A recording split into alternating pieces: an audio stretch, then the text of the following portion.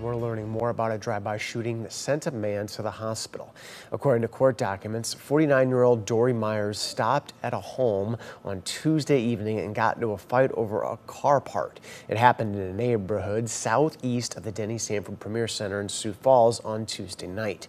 The affidavit says he left the home, got into a stolen pickup truck, and fired a gun multiple times.